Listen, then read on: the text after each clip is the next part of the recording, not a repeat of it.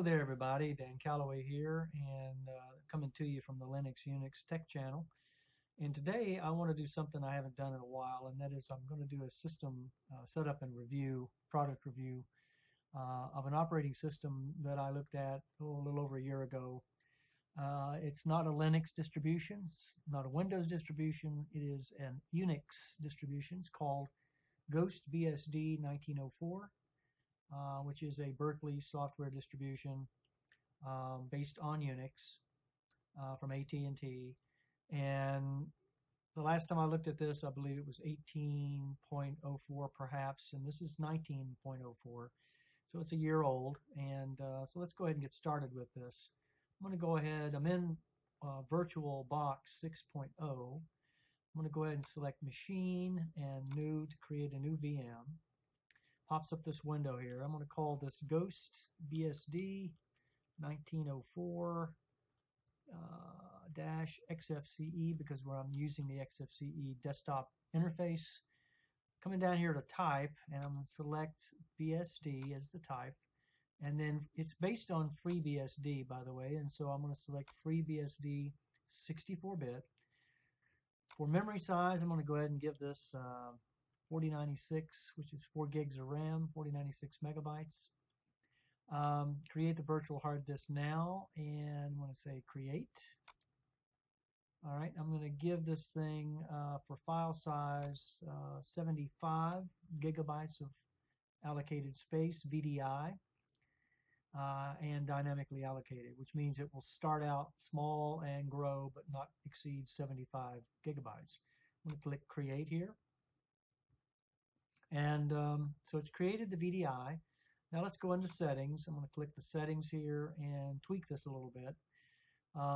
Advanced, we don't need to make any changes here. I'm not sharing any clipboard or drag and drop capability or anything like that. Description I've already got. We don't need any further. This is a VM. And then disk encryption, I'm not going to use that at all. For system here, I'm going to do what I normally do. Here for the motherboard, we've got 4096 megabytes. I'm going to go ahead and uncheck the floppy disk, and then I'm going to select hard disk and move it up the order on the list here to boot up. So when I'm completed with this process and boot up, it will boot up on the hard disk first rather than the optical, and that'll take care of having to remove the optical drive, which I don't like to do. Processor, I'm going to give this 1 CPU, not 2, for acceleration here.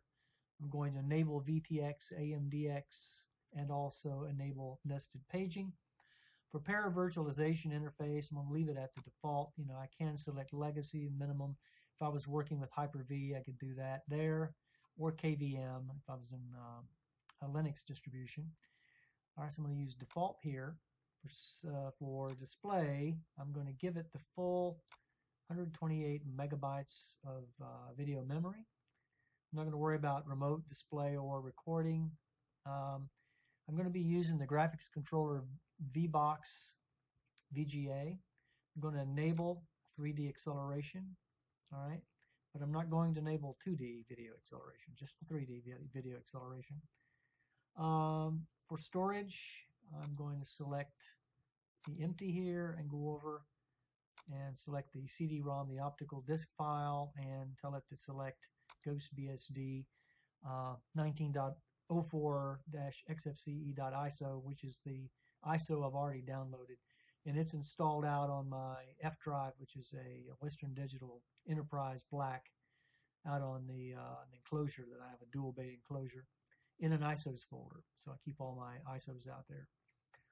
Okay, so for audio, I'm going to go ahead and yes, I do want to have audio, so I'm going to select audio controller ICH AC97, Windows Direct Sound, enable audio output, but I'm not going to enable audio input because I'm not going to be using any audio jacks or anything like that into the operating system. For network, I am going to use one adapter, and I'm going to change this from a NAT to bridged adapter using my Realtek PCI GBE family controller. The reason I'm going to do that, making this a bridged adapter, is I want the GhostBSD operating system to be on my local LAN when I'm completed with this process, so I can touch it if I want to by SSHing into it, etc. All right. No serial ports, USB. I am going to select the option for USB 3.0. No shared folders or user interface. I'm going to click OK. All right.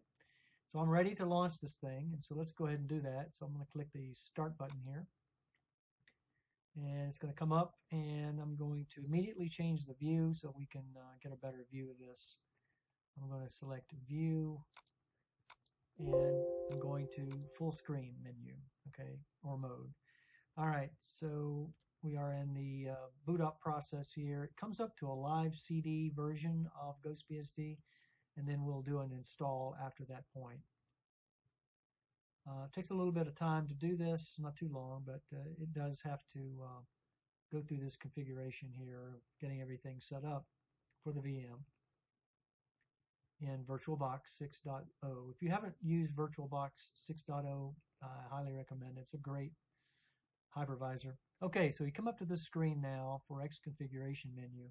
You have several options you can choose here. I'm going to go ahead and tell it I want Xorg because I do want to use a desktop. It's already on OK, so I'm just going to hit the Enter key on the keyboard.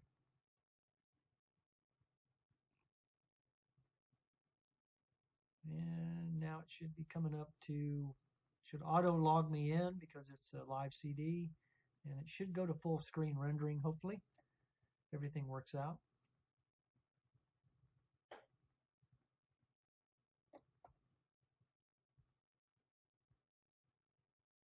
I've got a 1920 by 1080 widescreen monitor. Yeah, it's going to do that for me. Looks nice. And you should get a background here in a moment. A wallpaper instead of this gray. It does take a little while to load. And should be coming up now. Okay, so here we are. This is GhostBSD 19.04 Xfce, and it comes up to the default background here.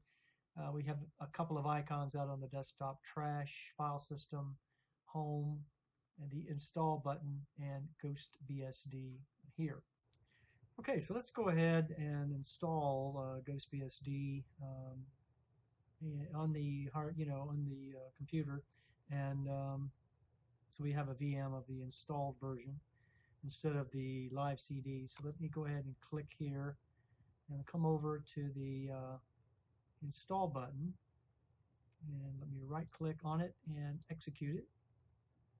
And so that's going to go ahead and launch the installation process hopefully here in a moment.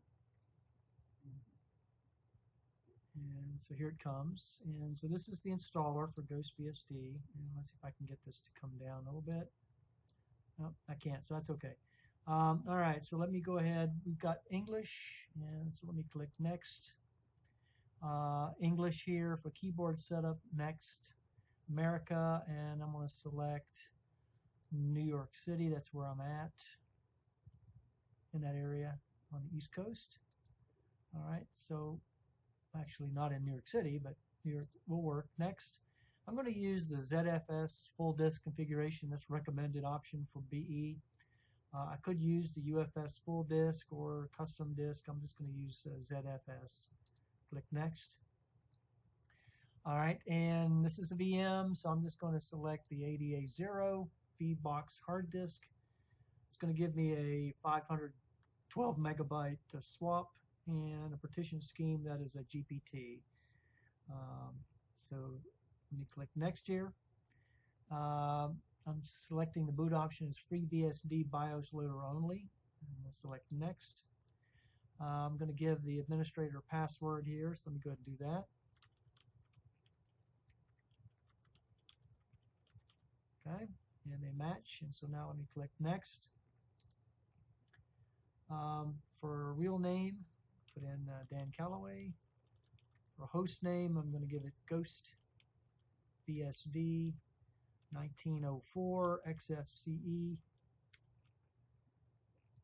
Let me just do Xfce underscore VM.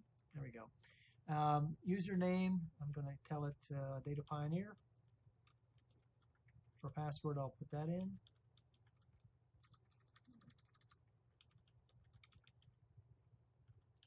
Okay. Match, and I'm going to use not the fish shell, but I'm going to use bash and click install. Alright, so GhostBSD now is going to go out and start its install process. Let me bring that down to the center of the screen. So it's going to install. First thing it's going to be doing is going to be setting up the ZFS file system at dev80a0p2, and this is going to take a while. And so what I'm going to do is stop the video, and when it's completed, I'll come back.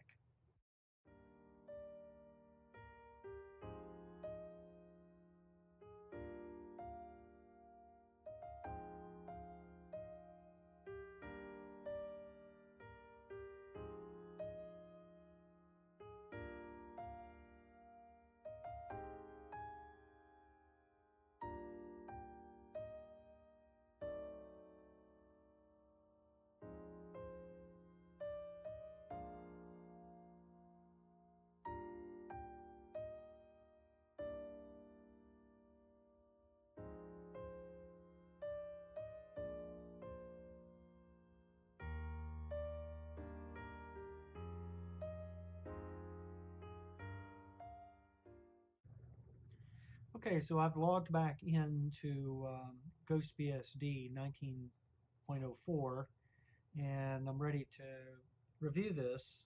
Let's take a look at what's available. Out on the desktop here, we have a trash icon. We've got the file system, and we have the home folder, typical stuff. We've got the taskbar down at the bottom here. We have the network information. Here we have some usage information on CPU usage. Here we have other usage information as well for performance. We've got a calendar, which is the Orage calendar, date and time. And then we have the date over here, Saturday, 10 August 2019. Let's take a look at the menu. Let's come down and take a look at that. Got some things on favorites. I've got the terminal emulator, the file manager, the mail reader, web browser, appearance, desktop, display, and simple screen recorder. If I click on display, you can see I am running the 1920 by 1080 with a refresh rate of 60. So this thing came up automatically. I didn't have to do anything with it. And it found my resolution for my 1920 by 1080 widescreen monitor. Really like that when that happens. I didn't even have to install VirtualBox guest editions or Linux editions in order to make this happen. So I really like that. Appreciate it. Let me close that, and if I come back up now, I've got other things here. Let's look at accessories. I've got Application Finder, Bulk Rename, Clipman, GVM, Mousepad, Notes, Orage, Global Time, Plank, Screenshot, Task Manager. You scroll down, I've got Thunar File Manager. Click on that. This is your file manager in GhostBSD. Very nice file manager, by the way. And let me see if there's anything in. Yeah, I've got something in the pictures folder. If I right click on it and open that with the Shotwell viewer, we'll take a look at what we got there. So this is the screenshot of the desktop here. It's very nice. All right, so I can take snapshots as well with screenshot. Let's go back. Under accessories, as I mentioned, I think I have all of them here. Vim and Xburn was the other two. Were the other two I didn't show you. Under education, I've got LibreOffice Math. Under graphics, there's Document Viewer, LibreOffice Draw, and Shotwell. Under Internet, we have Firefox Web Browser, GhostBSD IRC. If you're into Internet Relay Chat, we've got HexChat if you don't like the GhostBSD IRC chat interface. Pigeon Internet Messenger, Thunderbird Mail Client. I don't personally use a mail client anymore. I just use the web because I have Proton Mail, so I just get on the web browser and use web-based mail. And then we have the transmission BitTorrent client. Let's get into the web browser and see what version we're running here in GhostBSD. It's probably some version of Quantum, probably pretty close to the latest version, because this is a recent download. We start a new session here. And so if I go into Pancake and go down to Help and About Firefox, we can see that is Firefox Quantum 67.0 for 64-bit GhostBSD. So very nice, latest edition. We go ahead and close that. Let's close the web browser as well. All right, let's come back down here and get back into Internet, which is where we left off. We've got, we finished there. Multimedia, we've got Audio Mixer, Xfce, GNOME MPV, which is a multimedia player and video player, Pulse Audio Volume, Simple Screen Recorder, which is what I'm using to record this video with, by the way, in GhostBSD. VLC Media Player, which does not come here out of the box. I install that as well. Xburn, we've got Office here, Dictionary, Document Viewer, LibreOffice Base, LibreOffice Draw, LibreOffice, the entire suite, basically. And then we've got the LibreOffice main interface. We've got the calendar and the global time. Under settings, we have accessibility, appearance, desktop. Let me go into appearance here, and I'm on the Xfce curve right now, but I kind of like the Vimix Dark, so I'm going to select that, close. So I'm switch to Vimix Dark here. All right, and so now let's go back in here and go down to multimedia, and so we are, or actually we were in Office, I believe. I believe we finished that up. So let's go to settings and then appearance, desktop. With desktop, you can change the your backgrounds. So we've got a ton of backgrounds here that we can choose from. I like a lot of these. The one I'm on right now, obviously, is this one right here, but I can change it. And so you got quite a few here. If you don't like the ones that are in the GhostBSD folder, you can obviously go out and select the ones you want from Data Pioneer. You can get into the pictures folder if you've got your own pictures you want to choose from. All right, so let me go ahead and close this. And let's get back into settings again. And we have File Manager, Keyboard, Mouse and Touchpad, the Mirage Preferences, Panel, Power Manager, Preferred Applications, Print Settings, Settings Editor for all the settings that you have, the Settings Manager to manage all the graphical settings, Update Station for updating the operating system, Windows Manager for tweaks, workspaces.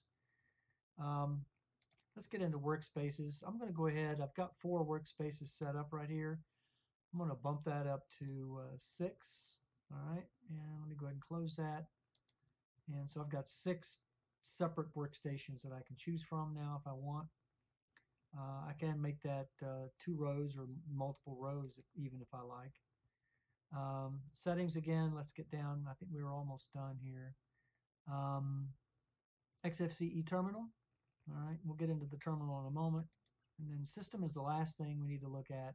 Bulk rename, GhostBSD, HTOP, print settings, software station, task manager, the Thunar file manager we mentioned earlier, the update station, the terminal, and the editor. Okay, so that's what we have available there. Let's get into the terminal and take a look around. So if I right click here and open terminal here, it's going to open the terminal up on the desktop. Now the terminal is kind of neat because I've got opacity set up here where I can look through the terminal screen at the desktop. If I grab the top of this window and bring it to the top, it goes to full screen, which I really like. And if I don't want that, I can pull it down and break that full screen into a minimized screen. Let me do a uname R. You can see that we're running free BSD 13.0 current, which is what GhostBSD 19.04 is based on. If I do a uname A for all, you can see that we're running FreeBSD GhostBSD VM 13.0, okay? And it's for AMD processors. So let me do a clear of the screen. Let me do a DF, and you can see here that this is the current setup of the file system, telling you what's used, what's available, what the capacity is, and where it's mounted. So we have a lot of things mounted in this operating system. This is Unix. This is not Linux. So this is going to look unfamiliar to those people who have never seen Unix before. This is a Berkeley software distribution, again, of Unix, developed by AT&T and ported over to Berkeley for open source. All right, so let me go ahead and clear the screen here. Let me see what else I want to go. I want to get into HTOP so I can take a look here. Right now, for memory, we're using 809 megs out of 1.96 gigs. Not bad at all. Load average is 2.43, 2.30, and 1.53. Still not very bad at all. Got no, let's see, 53.4 megs of swap being used out of 512. All right, so let me go ahead and click on F10 to get out of this, and let me clear the screen. All right, so the GhostBSD uses a package manager, different from Linux and any other distribution of Linux that you might have looked at before. Doesn't use Yum like CentOS or Red Hat. Doesn't use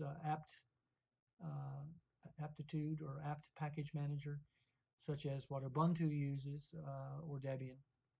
But what it uses is package, PKG, and it uses Octo PKG for its package management as well for installing things. And so let's look at a man page for PKG, and you can see here that PKG allows you to go in and install just like any other package manager. You can list the packages that are available using the else option. Okay, I'm going to go ahead and just use the install option here. So let me go ahead and quit this, clear the screen. And I want to see if GIMP is available. So I'm going to do a search here. And so I'm going to do a PK, well, I need to do a sudo PKG. Probably don't need to do that for search, but search GIMP. And let's do a password. All right, and so yeah, there's a lot available for GIMP, but the GIMP is for English is let's see, GIMP 2. There it is, GIMP 2.10.10.2. All right, and so that's the version we're going to get when we install GIMP. Let me go ahead and do that and click out of this and clear. And let's go ahead and install it. So I'm going to do PKG install GIMP. All right, insufficient privileges because I forgot sudo. PKG install GIMP. And let's do the password again. And it updates the repos first, and all the repositories are up to date now. And then it's going to go ahead and go out and tell me that there's 21 packages that need to be installed for GIMP. And I'm going to say yes. Let it go ahead and do that.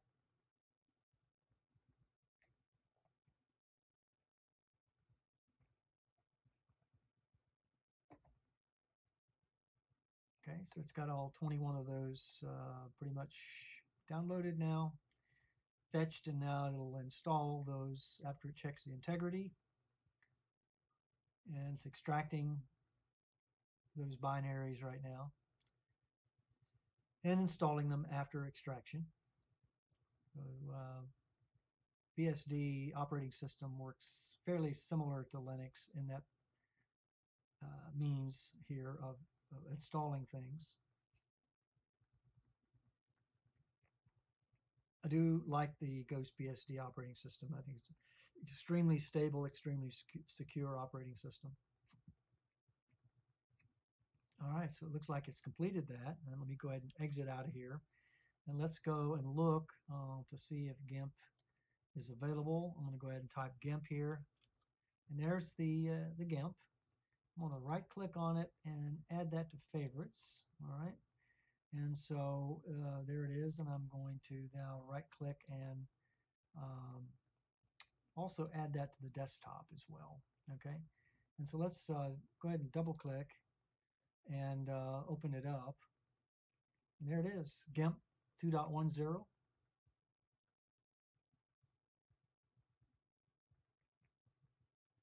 And first time you open GIMP, it takes a little while to get it open because it has to run a lot of things for its database. It's initializing various things, and so it does take a few seconds to do that. But on subsequent opens of GIMP, it should open quite quickly. All right, so there it is. This is GIMP. And let me see if I have a file I can open in it. Let me do a open, and there we go. Let's take a look at that desktop image that I grabbed from the screenshot, and there we are. And so here we've got a full version of GIMP, just like you find in your Linux distributions.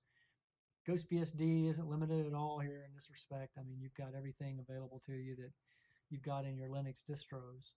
Okay, you can grab a GhostBSD download from the GhostBSD website at GhostBSD.org or FreeBSD website as well. You can go to SourceForge and grab it there. Highly encourage you to install it as a VM and give it a shot. Give it a trial run just like I'm doing here. And so this has been a review of the features, software setup, and review of GhostBSD 19.04. Have a nice day. And as always, if you like my videos, please subscribe to my videos. Just hit that subscribe button. Hit the like button if you like the video. And don't forget to hit that bell over there on the right-hand side next to the subscribe button if you want to be notified every time I upload a video. Again, thanks for watching. This is the Linux Unix Tech Channel. Have a nice day.